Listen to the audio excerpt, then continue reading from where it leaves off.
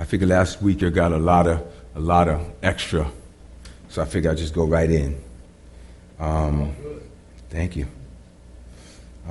It's my pleasure to minister to and serve you with God's word.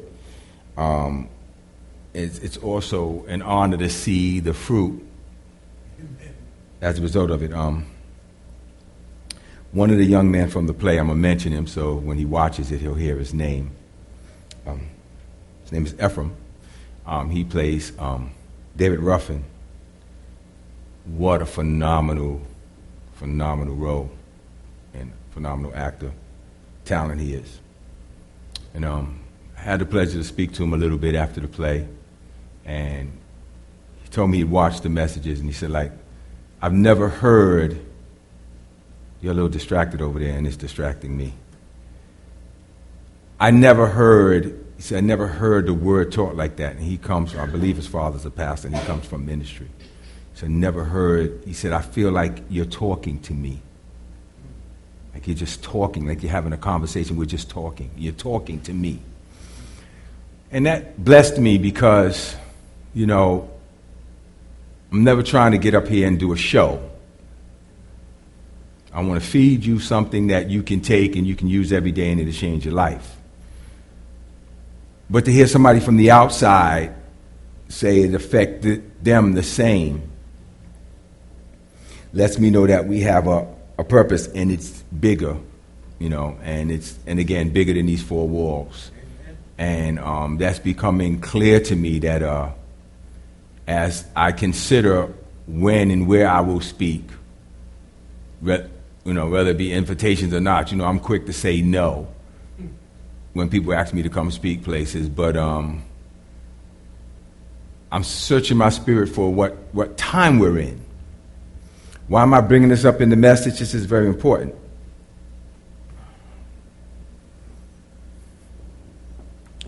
Say with me, every phase of our lives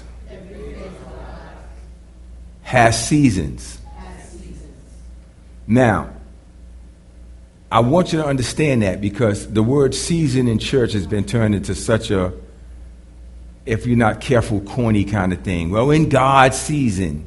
So is their way of saying, whether it's been my procrastination or immobility or lack of wisdom or knowledge that has prevented me from seeing the move of God, we just throw it under the term of his season, and therefore that gives us a disclaimer out of the excuse for not accomplishing or not being wise enough to be where God wants us to be when he wants us to be there to receive what he has for us. Did I lose anyone? Good. So when I say seasons, I'm not talking about that thing that people use as an excuse for not ever comprehending or receiving what God has laid up for us. When I talk about seasons, I'm talking about the word would be changes, it would be process, it would be preparation for what God has called you to. Let me give it to you in different terms. If I'm a good trainer, the first thing I would do when I get you in the gym is assess what you could lift or how many push-ups I would assess your fitness to determine if you can handle the process, and if not, where should I start? Why would I do that? Well, it's very simple. The mindset of a person is to immediately dump on you what they can do. Especially if I look at you and you look fit, you look strong to me, you look like you're healthy a little bit. You know, do you work out? Yeah, people come in the gym and say, yeah, I work out even if they don't. So I'm like, okay, good. Well, get on this bench and let me just drop this, 150 pounds on your chest and let's see how you do. No, a real person that knows his business will put the bar on you, and then he will develop you. A real good trainer will ask you, what's your goals? What do you wish to accomplish? And in what time frame? Why am I bringing this up? You'll see. You see. I had the opportunity to talk to somebody yesterday who called me for business counsel. And I get these calls, and yesterday it just really hit me as I was doing it. You know, you can make a lot of money doing this because you're giving away counsel for free. And I asked a question because it was kind of all over the place. Great product, but all over the place. I said, how much do you see yourself making in the next year? And one of the partners giggled and said, $1 million. Okay, you're selling things that are like $20 a pop. You're making them by hand, individually. Can you actually make $1 million worth of product to sell? Is that even physically possible? You're saying stuff as a joke because you don't really believe it. But the truth of the matter is, actual real business at me. What could you really make? How many pieces can you make and sell? And after the expenses, how much would you make? Speak to any wantrepreneur or entrepreneur wannabe, and they'll say $1 million. Okay, well, there's a process to $1 million. And if you don't even have $1 million worth of inventory, how do you expect to make $1 million? So when people come to me as Christians and you say, what do you believe in God for? They will say $1 million or success or to be successful or to have a blessed life. And they'll say these things. And then my question is, well, what is a blessed life? Do you even know what that is? Have you ever sat down and drawn out a map or a blueprint of what a successful life means to you right now in this phase? And if so, do you know the process to get from where you are to where that is? Well, the Lord will make a way and smack you in the face is what I want to do. Because it's these stupid answers that are no accountability whatsoever. You don't really want it. You're wishing. It was too quiet in this room. You don't need this message? Yes. It's wishing. It's throwing churchisms up in the air and hoping they stick and an angel catches one. It's not real. Because everything's a process. And when people love to say, God won't put more on you than you can handle, which is not a scripture, by the way. It's a religious quote. It says God will not allow you to be tempted above that which you are able to bear. It doesn't say anything about he won't put nothing on you. It doesn't say that. And then if you read it, the whole thing right, and he says, but in every temptation, he is faithful to provide a way of escape. So it's nothing he puts on you. It's something that you put on yourself or the enemy. But even in that, he's faithful not to allow you to take on more than you can handle. And always provide you a way of escape. So if you're in it, it's because you ain't found a way out of it. Not because God is trying to see what you can take.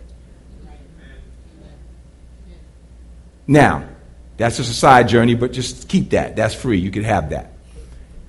Now, when you come and say, I want to be blessed, and blessed in your spirit has no aim or no direction, you're deceiving yourself. You come into the store and sitting down in my restaurant, if I'm God, and I say, what would you like? And you say, to eat. If you think that sounds stupid, go in a restaurant and try it. What would you like today? To eat. I'm hungry. Have you looked at the menu? No. Are you going to look at the menu? You have wisdom, you know all things. You just, when you're good and ready, just feed me as you feel led. Right? And after you sat there for a few hours, or maybe if the person was bold enough to go get you something, you wanted with a bunch of junk that you don't really want, or don't like, or can't eat, you would come to your senses and look at the menu.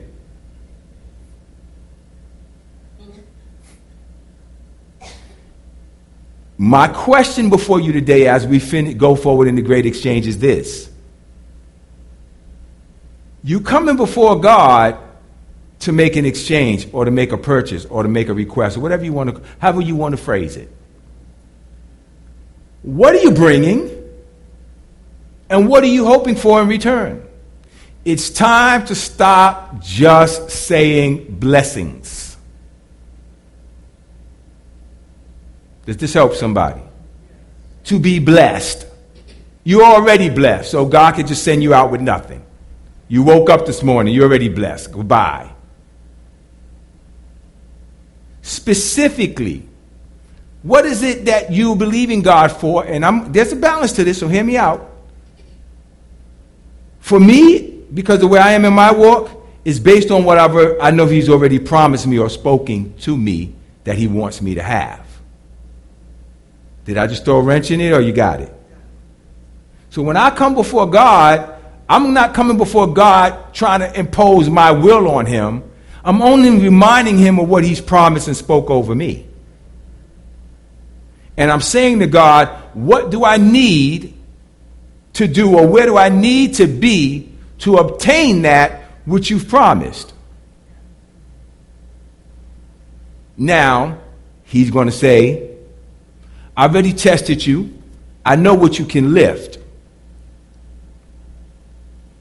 Now I need to begin to train you to be able to successfully carry what I've ordained for you.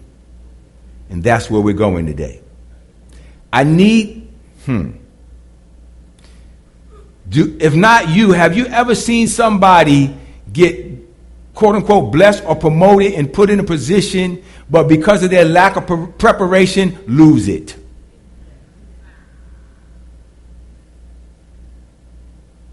You can lie on a resume, but once they hire you, they expect you to live up to what you put on that resume. It's easy to lie, but now you got to live up to it. And just after a couple of days watching you, we come to the reality that you can't do what you said you could.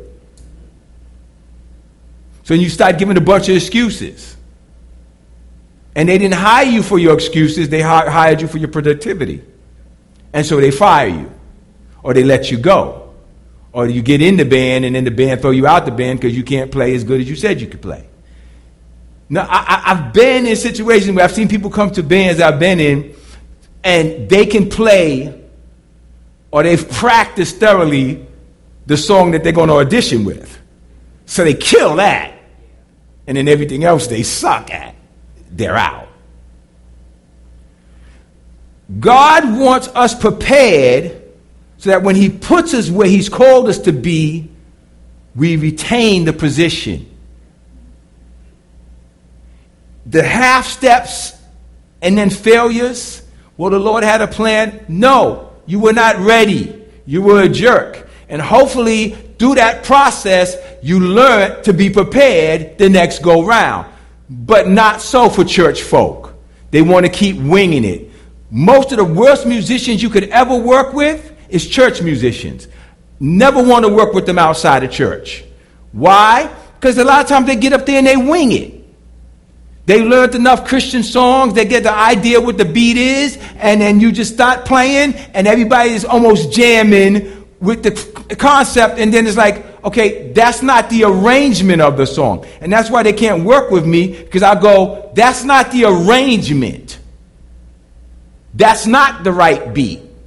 If you play one more Teddy Riley beat in this house, because it ain't even the right beat to the song. Stop. All right, that's not it. Are you listening to me? They didn't prepare. They just learned how to play. A lot of church people are not prepared for success. They just learn how to play church. They learn how to say things. Pray for me. Oh, the blessings of the Lord. Oh, intercession. Oh, yeah, I'm turning down my plate. All this junk. But, okay, that's the right language. But are you ready for the next level that God has called you to? That's where we're going today. Are we ready? We've talked a lot in the past couple of months about the exchange, about where we are and where God wants us to be. Yes? Now I want to talk about your preparation. Are you ready? If God promoted you today, could you keep it? If God made the dream you believe it for come true, can you handle it? Are you still doing enough to get by, but not enough to go to the next level? Have you learned how to just maintain where you are, but not take on the next role? It was quiet in here. I'm a preparation person. Those of you who know me know it. Sometimes I over prepare, and God has to say to me, stop preparing now and go do it. Enough preparing now, do it. How many of you can over prepare? How many say, I don't think I prepare enough? So good. So there's a good flow in all of this for everybody. The wisdom of God is this. He's given you all things that pertain to life and godliness. We have it. His word promises it. Don't mean we know how to use it. The scripture says the harvest is plenteous, but the laborers are few. And for the longest time, I thought that meant there weren't enough laborers. Until I began studying for this message, and I came to the reality, there's plenty of Christians. There's enough Christians to save the whole world. There's not enough skilled laborers. It's not enough prepared laborers. It's not enough people that know how to minister to the needs of other people. So you go to other people and you try to minister to them where you are and not where they are, because you don't even know how to determine where they are, because all you've done is focused on where you are.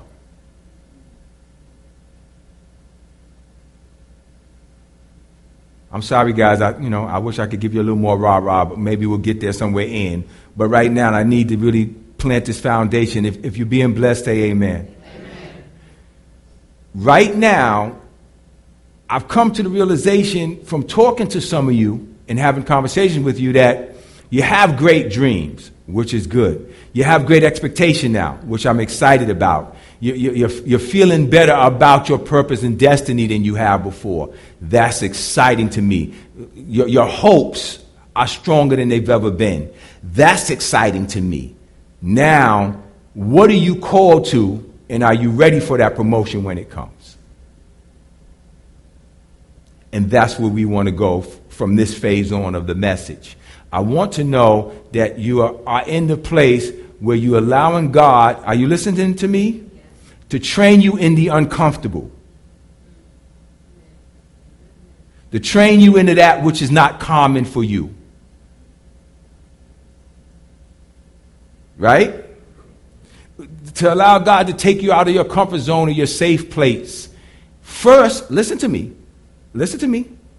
First, emotionally and logically. In your spirit. Begin to change the way you see things. If I'm on the phone talking to you and I'm talking to you about business, this is something that I've learned about people quickly, and you've probably heard me say it, but it's true. I find all the time. Whenever I talk to people that's stuck, or they say they're stuck, or they say they want to go forward, but they're not, and I'm not going to ask you to identify yourself, but if you are, you know what I'm talking about. They will immediately begin to tell you why they can't, why it's hard, what other things are in the way, you don't understand what my life is like and what I'm going through, and they will immediately get to enumerate the things that are against them and why they haven't accomplished. Like I said, I won't ask for a show of hands. Well, you can raise your hand if you know somebody who's done that. My point is this. You're listening? What I'm about to say is real solid. People that decide to win stop enumerating the shortfalls. People that decide to do it stop telling you all the reasons they can't and why it's hard. No, you didn't hear me. People who have decided to do it don't tell you the reasons they can't. They tell you the reasons they can. People who are thinking about doing it will tell you the reasons they can't. And those reasons will always dominate the conversation. So what is it that you believe you're called to do? And when the conversation comes up in your spirit between you and God, or you and anybody else, what is your conversation? Let me give you a biblical example that you can relate to. Ready? God comes to Abraham and says, you're going to have a baby. What's Abraham's response? I'm too old. My wife's too old. She's been barren for years. There's too many things that goes against this. The doctor said, we're not in our childbearing years. Right? He began to enumerate even to God. This is God talking to you. But even to God, he began to enumerate the reasons why it might not be possible.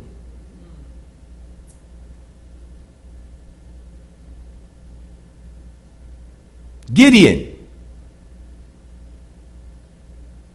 What did Gideon do? We've been in this bondage for these years. I got to hide, eat my food. I'm beating out the wheat in the wine press so they don't find my thing taken. And I'm the least of all my family. That's great people in my family, but I'm the lowest member of them. So if they didn't succeed, I don't have that education. All of them have master's degrees. I don't even have a degree. He immediately began to break down to God the criteria that God needed for him to be successful.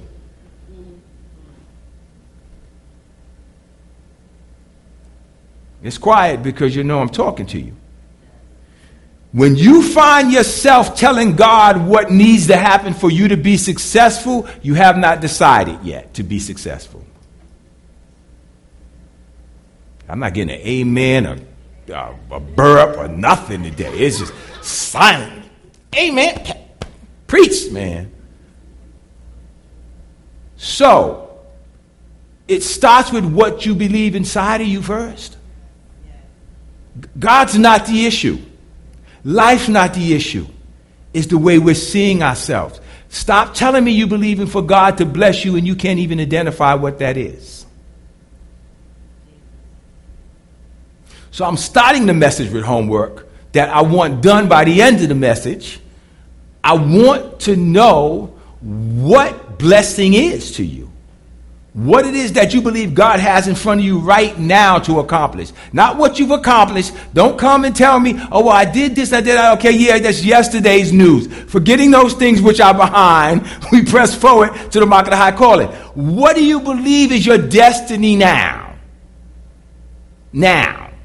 What is the thing God has in front of you right now? If you already have your business started, for example, I speak to you, I don't want to hear to start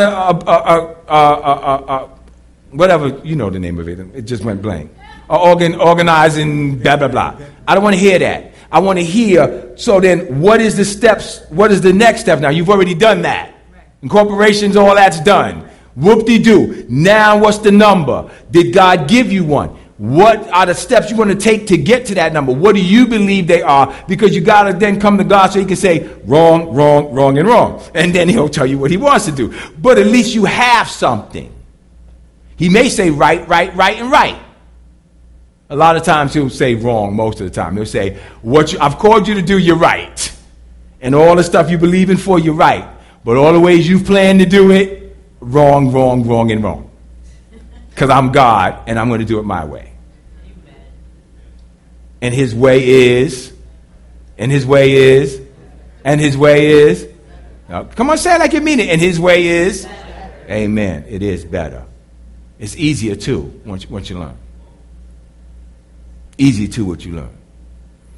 I didn't mean to put this in the message, but I'm going to throw it in there. So,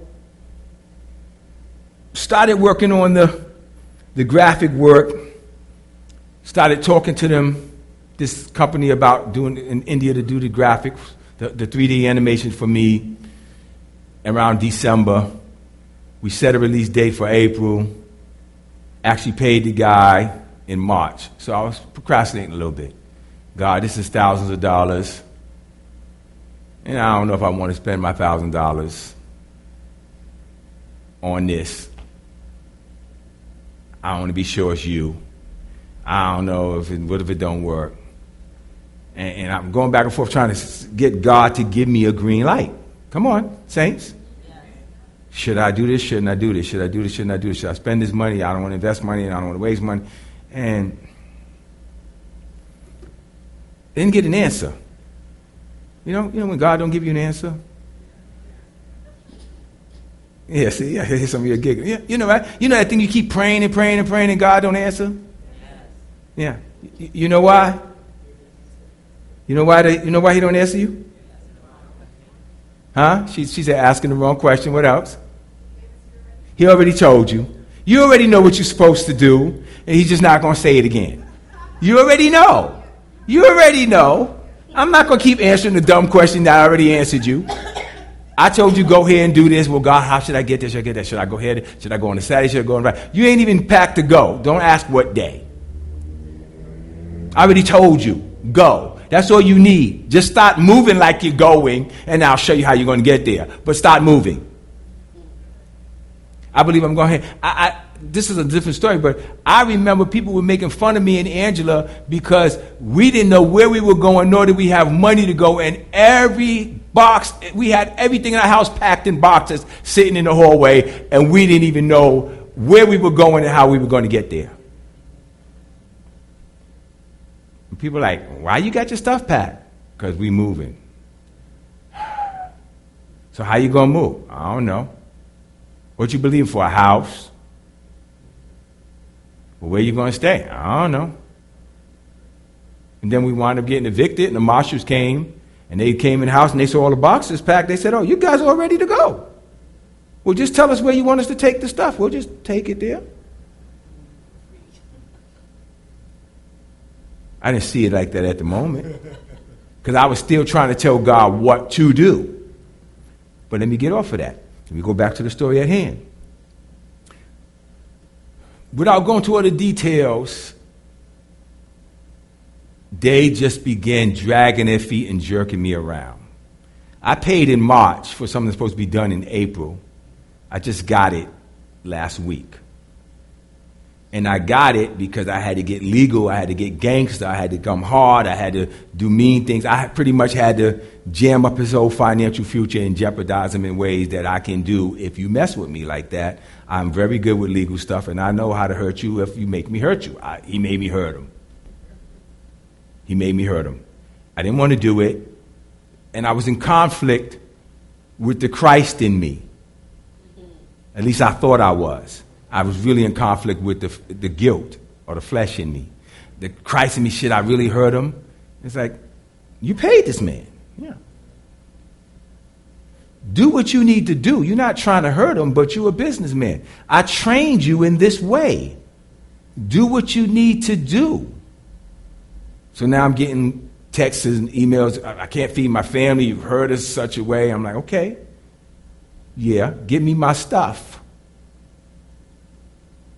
Get me my stuff, and I'll take the hurt off of you.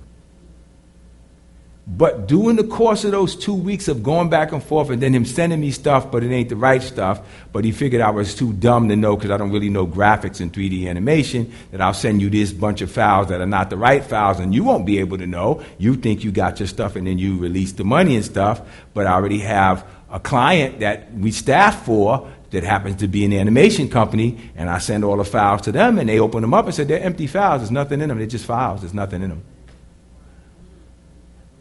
So I was like, wow, you really playing me. And I mean, and let me just tell you, I can feel my pressure going up, the stress level. I can feel the throbbing in my head. It's like, I'm willing to pay to get on the plane to go to India just to whip you, just to beat you, you know, just to punch you. And just the the frustration of it all. And God is saying, is it in my hands or in your hands?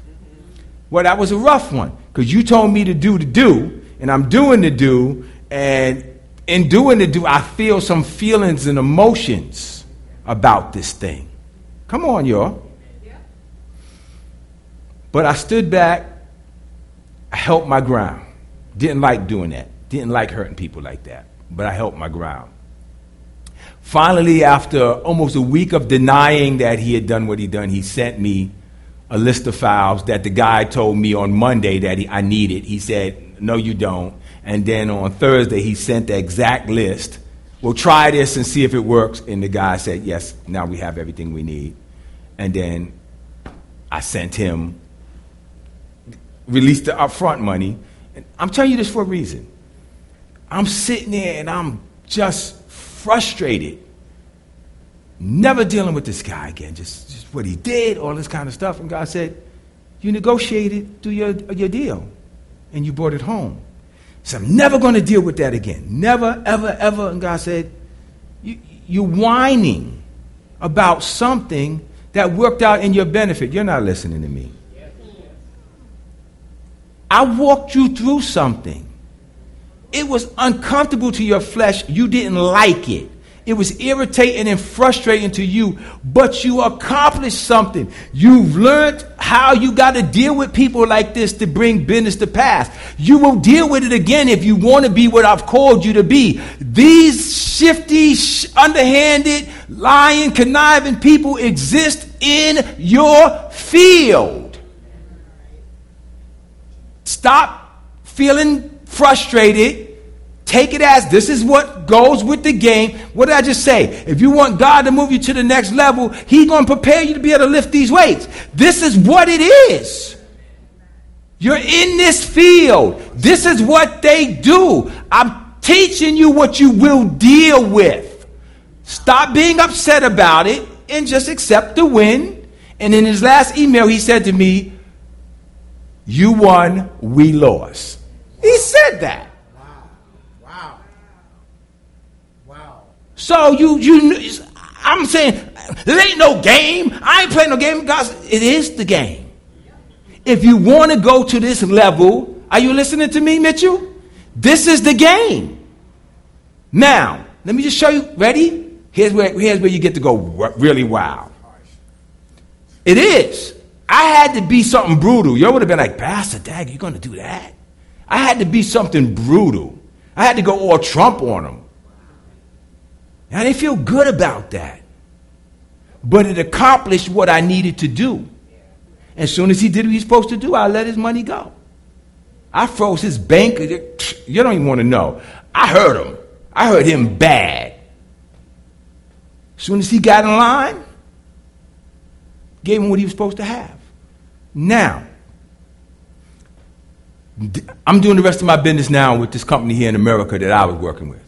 So I speak to the guy on the phone. He said, okay, we got the graphics from you. We got all the 3D animation that you needed. Now we just need to finalize the video, put it together, blah, blah, blah, blah, blah, blah, blah. How much is that going to cost? He said, $5,000. I said, I want to do $5,000. We got a relationship. We work together. Come on. He said, all right, $3,500. I'll take $3,500. He said, well, because you got all the animation, we just need to do this. And he's breaking down the details of what he needs to do. He said, but because you got all this animation, it's making it a lot easy for us. We can give you this kind of deal. So I asked a question. Just curious. If I didn't get this animation done before I came to you, how much would you have charged me to do this whole project? $20,000. So the frustration this guy put me over a couple of months for the $1,000 saved me $19,000. You get it? So while I was feeling frustrated and drained out, I was saving $19,000.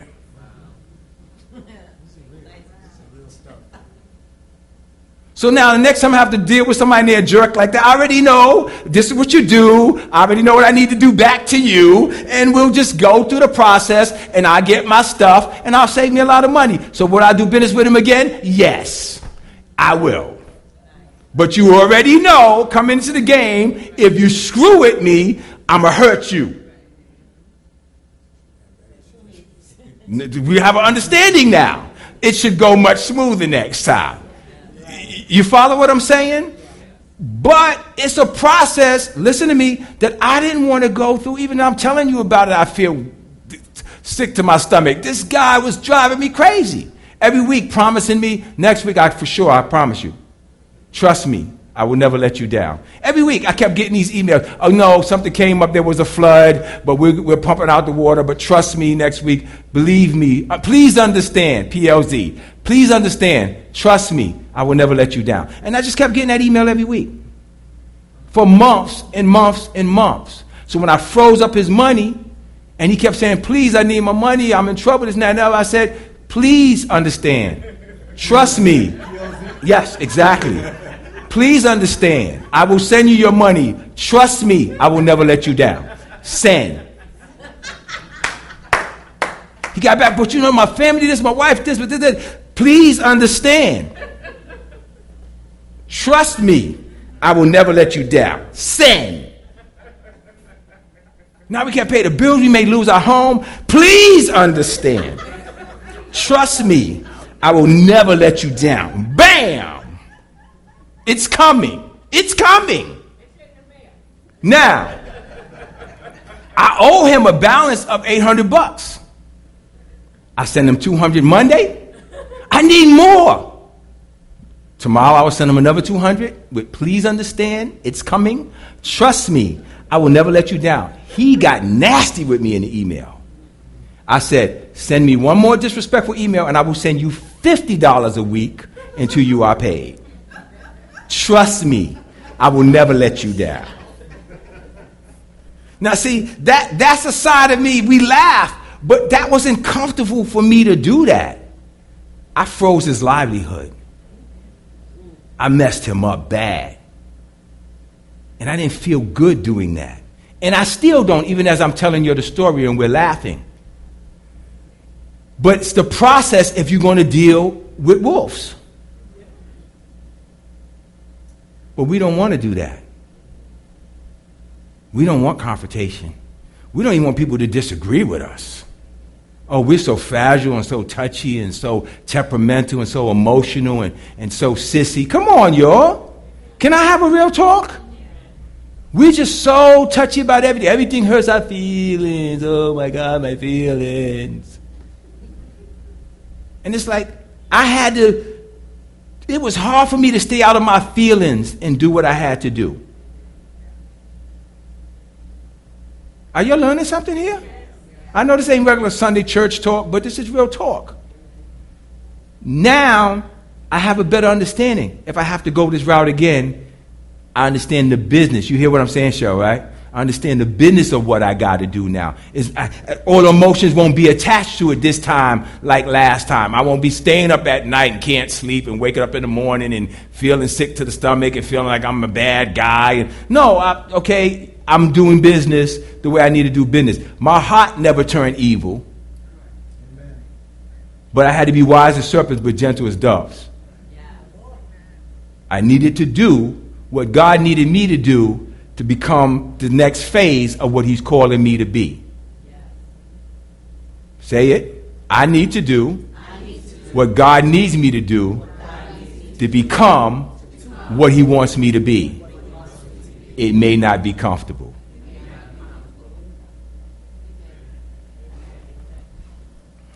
I didn't plan to go that long with that, but I just really wanted to bring that home. I'm glad you liked it. If you appreciate it, just give the Lord a hand clap and we'll move on. Whew. I need to stop and take a breather after that. I'm telling you, I still feel residue. Man, that was a journey. And you don't know, because I don't get up here and whine, but I stay through to the end. Are you listening to me? Say it. I stay in it to the end. No turning back. No fainting. No feeling sorry for myself. I stay through to the end.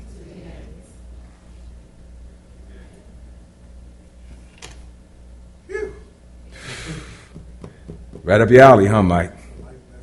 It's a life lesson, baby. We left off with James. If any of you lack wisdom, let him ask God to give all men liberally and upbraid him not. I want to go to Matthew now, 11, verse 25. Matthew 11, verse 25. If you can go there with me, I would greatly appreciate it.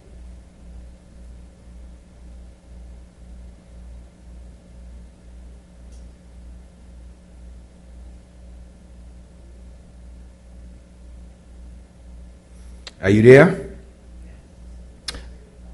Yes, 11:25. I don't think there's a 35, is there? No, there's not.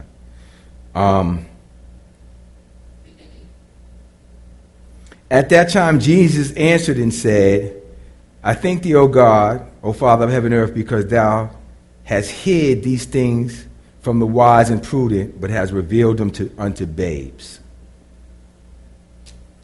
Even so, for it seemed good in your sight, this is Jesus talking to Daddy, all things are delivered unto me of the Father, and no man knoweth the Son but the Father, neither knoweth any man the Father except the Son.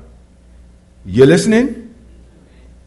And he to whomever the Son will reveal him.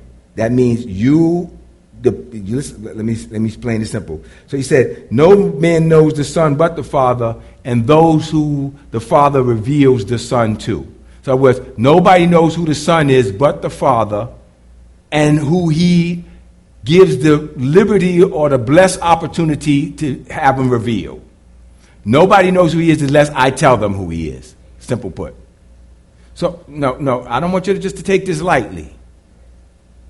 Nobody knows who the Lord is except the Father and those who he reveals him to. Here's what I'm saying to you.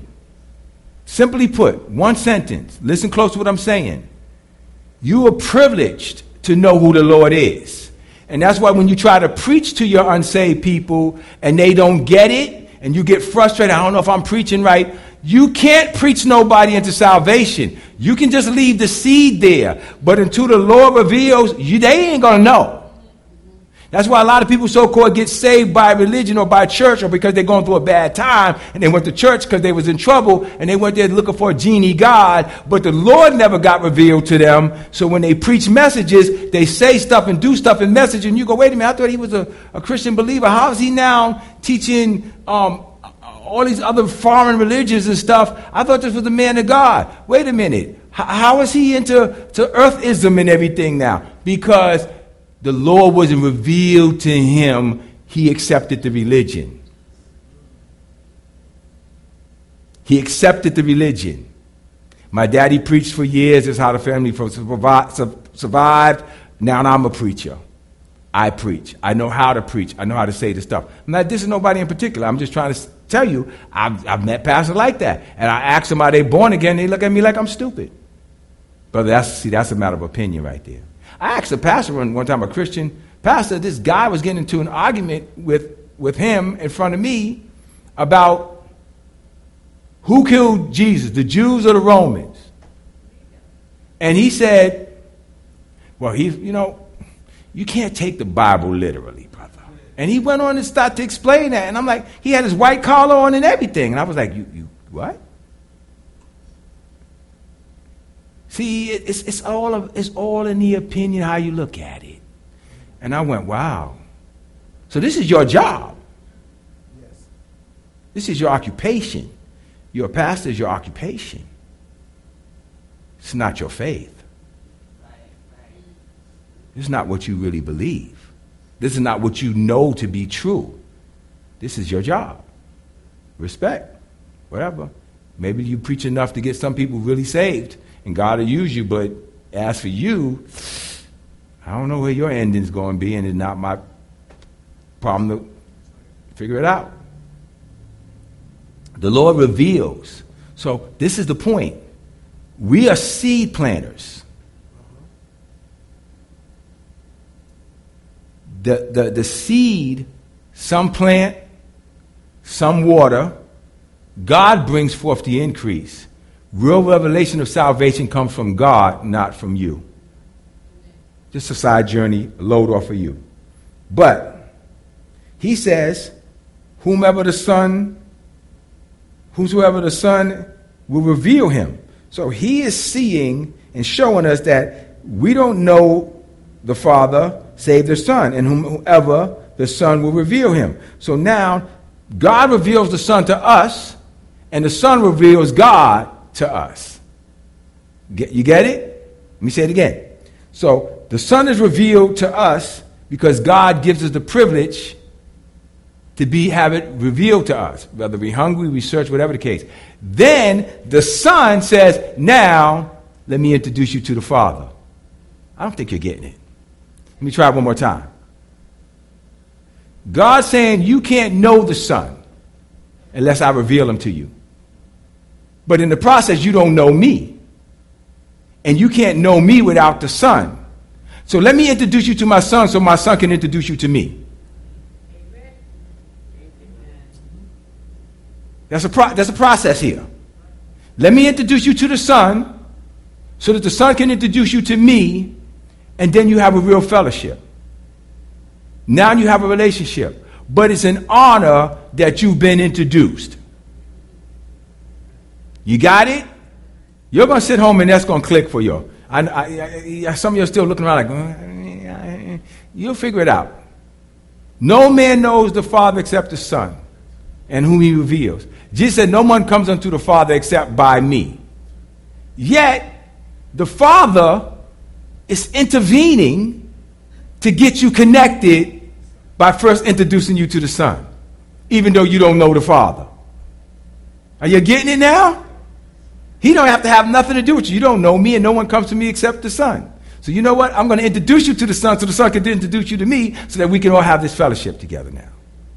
So God kind of cheating the deal. He laid the plan, but then he made you a back door. You're still not getting that, huh? I'm going to move on. You'll come to that later. I'm just blown away by that he went out of his way to stack the deck in my favor.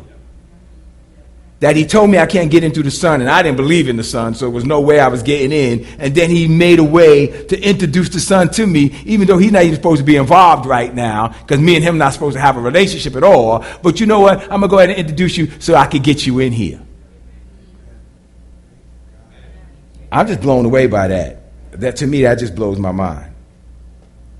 Now, after going through all of that explanation, then he says, come unto me, all ye that are labor and are heavy laden, and I will give you rest. This verse I can preach on for the next 3 months.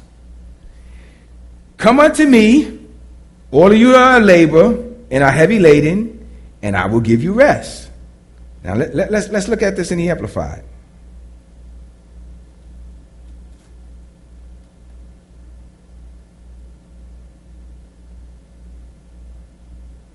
Wait a minute, I lost my verse. What verse was that again? 11:28, right? I switched Bibles and it jumped all the way back to the beginning. Come unto me, all you are labor and heavy laden and overburdened, and I will cause you to rest. I will ease and relieve and refresh your soul. Does that speak it a little clearer? How many of you have felt heavy laden and labored? Come on, let's be real. Right? He just said you don't have to be. And he said you don't have to be because Father interjected, introduced you to the Son, and the Son introduced you now back to the Father, and then because of that, you can come to me if you're labored and heavy laden and burden and give it to me. So this goes back to what the Lord don't put more on you. He just clearly said, no, come to me. I want to give you rest. So a God who wants to give you rest can't want to give you labor. Sometimes you got to go through the hard time. Well, then God need to make up his mind. He either want me to rest or he want me to have labor. According to this word spoken by Jesus, by the way, who I think would kind of know a little bit, says God wants you to rest. Somebody say with a loud voice, God wants me to rest. God wants me to rest. Now your flesh will fight that a little bit. Because you've learned religiously for so many years that God needs you to go through it. That God got to prove you. And he got to see what you're going to do. In the hard time, if you're going to stay with Jesus. Right. See, all is right. You heard that for so long on so many of the Christian channels that we find it hard to believe that God wants us to rest. Well, Pastor, I'm not resting. Well, you don't believe you're supposed to.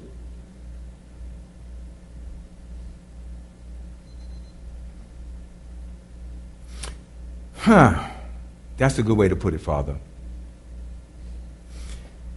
You'll come home into your house, those of you who have homes that you love, and you go in that house, and you kick off your shoes, and you have your routine.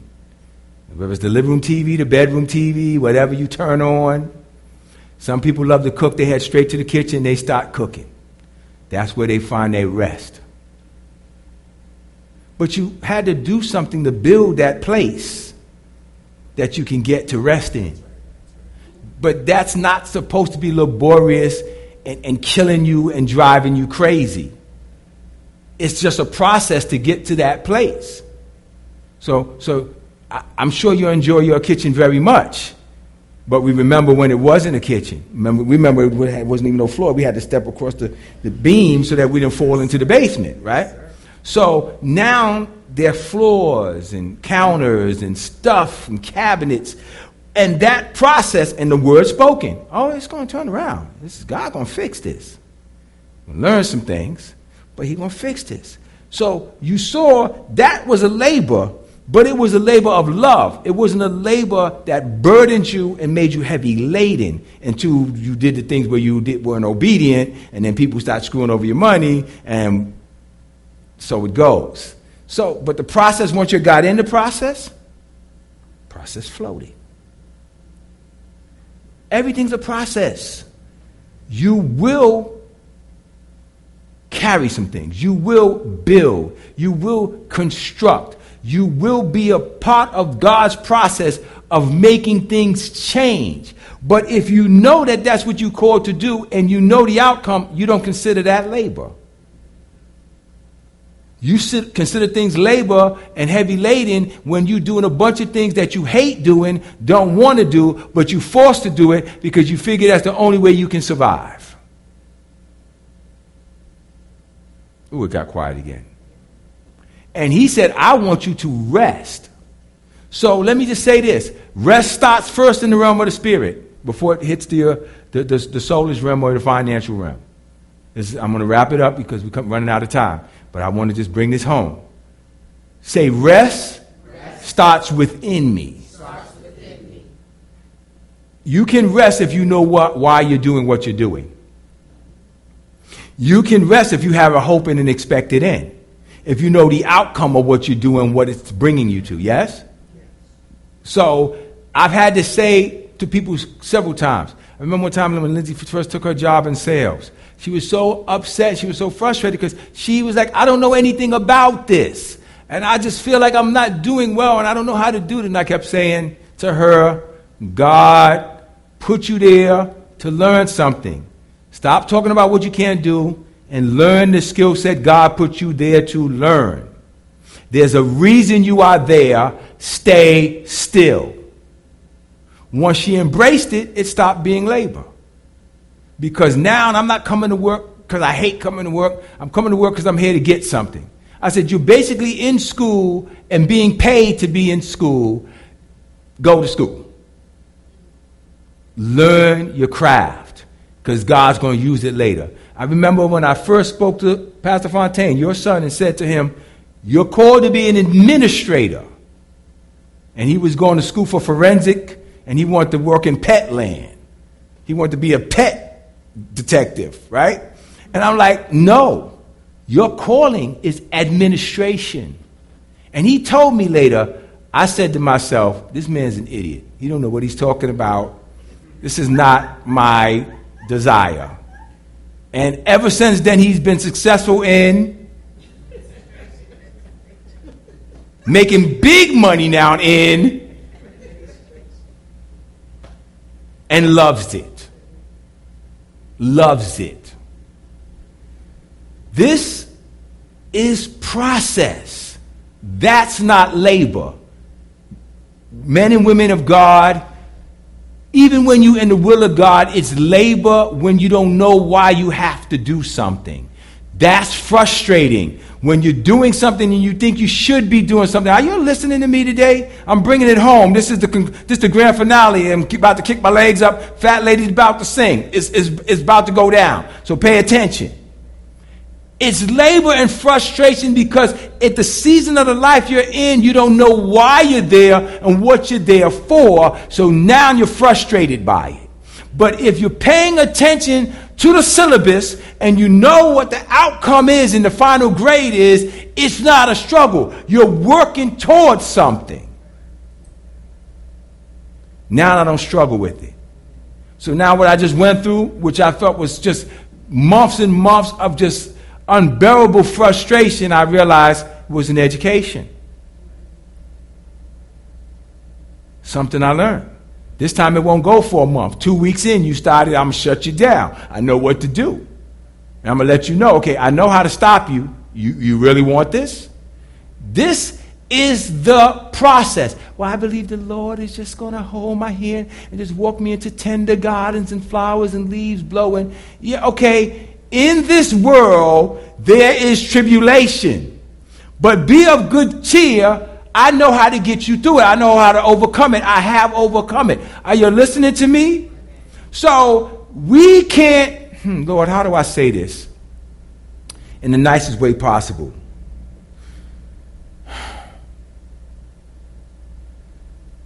We really just are too attached to how things affect us emotionally. Is that clear enough to say? We are just really too caught up in, me too. When I say we, I mean me, how things move me personally or emotionally, that a lot of times I miss the spiritual attributes that I'm gaining from the process. We get too, talk to me. I ain't staying there. I ain't having nobody. And it's like, okay, is it really that uncomfortable if you want to come out of it with $1 million skill set? Really? The problem is you don't know where you are and why you're there. You have no goals. You're just waiting for Jesus to bless you. With no training. With no preparation. What must it have been like for Noah to have to build an ark, and it is nowhere recorded that he was a boat builder?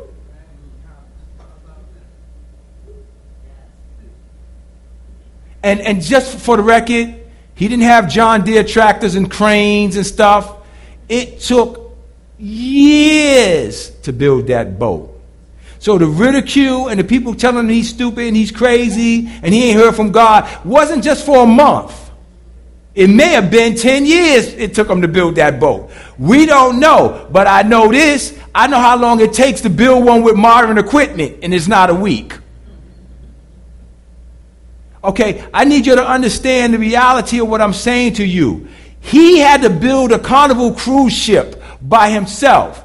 It wasn't a boat with oars in a row or a sailboat, because he had to put two of each animal on the boat. It had to be strong enough to hold 2 elephants. I don't even know if that technology existed back then. He had to build a boat that was, okay, this ain't in the Columbus days. They stole his blueprints from the patent office. Okay, he was building boats when you didn't even hear about boats. That might be the first boat ever built. And he built a ship, a cruise liner, huge, from bottom to the top. And from what I can see, I don't know if he had a crew or not, if he had to do it by itself. Bible doesn't say. But even with the crew, that's a lot of work. It took him, I'm guaranteeing you, at least 5 to 10 years to build that thing. And have the ridicule of the people who didn't believe him consistently every time he came out of his house to go build his boat. But he knew his agenda. He understood his outcome. He knew why he was where he was, doing what he was doing. And so for him, it's not labor, because you understand why God has you where he has you and what he's developing you for where he has you. Most of us right now, my final sentence is, you're hurting and you're dismayed and feeling confusion because you don't know where you are in life and what it's preparing you for. So you have no clue. You're just waking up from day to day and going to bed with the labors of life on you, not knowing the purpose and saying, well, God just going to bless someday. And you don't even know what you're doing. And that's why it's in this season is important for us to get in the training. What is the training? So many of y'all are just too sensitive. God don't even send me to you with words because your feelings get hurt or you got to defend where you are. That's the deepest thing. No, but the reason I'm not there, Pastor, but you don't really understand. Oh, so you trying to defend your lack? You need to explain it to me? So then you're good there then. If you want to spend time explaining why you are where you are, then you don't want to leave it. Yes. Oh, man, this is the quietest day we ever had in this church. My God. I guess you'll be doing a vote to get a new pastor right about now.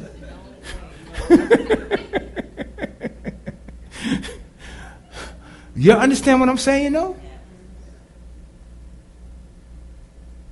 Where are you right now? Stop telling me you believe in to be blessed. What do you believe in to be blessed with? Do you even know what the process is? Do you know how far along in the process you are? If you find that out, all the weight comes off of you.